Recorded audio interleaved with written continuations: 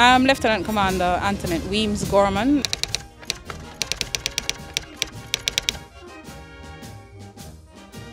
Primarily, I'm a ship captain. I don't hold command presently, but I still go to sea doing some duties. And I'm also the Commandant of a maritime training school that we're going to set up shortly.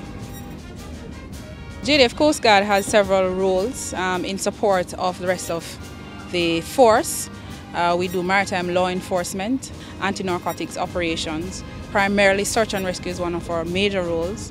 We also do disaster relief, and of course we are responsible for fishery protection and environmental protection in Jamaica's maritime space. You would find the Coast Guard patrolling our waters, enforcing any one or several of these roles simultaneously. So if there is, for example, a vessel, a fisherman lost at sea, we pursue a search and rescue case there. That will always take primacy. We also do anti-narcotics patrols, looking for persons who may be trafficking narcotics or other contraband in our maritime space. Track. Training is very important. That is what gives the sailor, or gives us the tool to carry out our duties. So we do a lot of, we do concentrate a lot on training. And as I mentioned, that I'm the commandant of a school that we're setting up to do just that, to ensure that our professionalism is enhanced through training. So it's very important. Maritime environment is a very dangerous environment, and so we have to ensure that persons who we put to operate here know exactly what they're doing. Of course, the JDF is striving to move along with technology. This platform is a county class vessel, the last of which was acquired in 2006. And they're equipped with modern state-of-the-art navigation aids and accessories to our engines and tools that allow us to carry out our roles, taking a best advantage of technology as possible. Okay, thank you.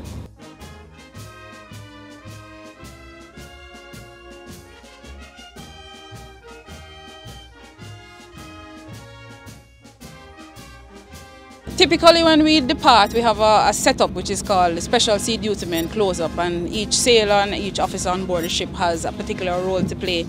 Up here we're at where you call the forecastle of the vessel, and this will be the anchor party. And when we're in pilotage, what it means is we are in restricted waters, so we need to be ready to respond to any emergency. If we should lose our steering or our engines or so on, or we're running into some sort of danger, we can quickly release our anchor. So this is what these guys up here would be called the anchor party. They're in radio contact with the bridge, and then they would also act as lookout for any visible obstacles in our path. For example, you just saw that these fishermen were just dropping a net across where we wanted to go, so they would notify the bridge, and we made the sound to allow the guys to notify them to get out of the way, that kind of a thing.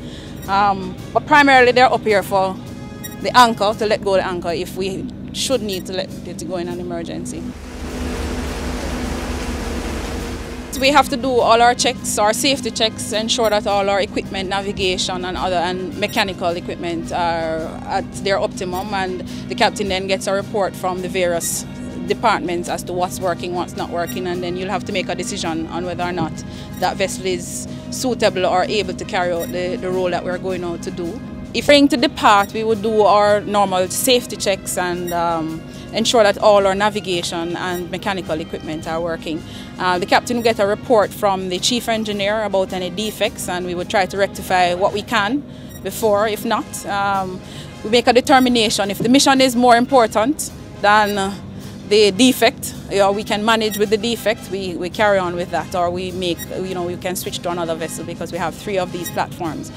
So we would plan a navigation course based on the captain's direction or the direction of the command of the Coast Guard as to where we should go, and we have a navigator who would do that. The captain then approves that course, and we set out out the harbour. That is called a pilotage, where we go at a controlled speed. Using our radars and our charts, we navigate out, because it's a restricted area, and then continue on our course.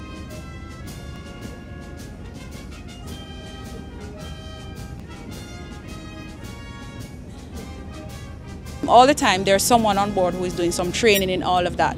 So you have persons who have just joined the crew, who are just learning the seamanship, always doing the training while we're going along.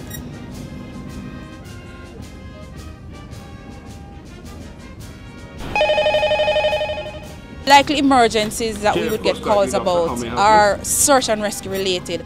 But there are also, instances where we would respond to disasters and so on. For example, going to Haiti or after the earthquake, or even after a hurricane, we would take supplies and troops to that area. And again, some amount of planning has to go into that. Most importantly, to get the ship and the crew there safely and then conduct the mission safely.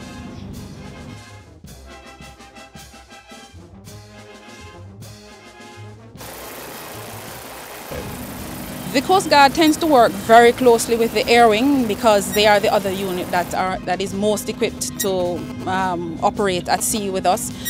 So they assist us with search and rescue. They also work in tandem with us for any interdiction purposes and even patrolling of maritime space in some instances for fishery protection or other issues such as illegal immigration and so on.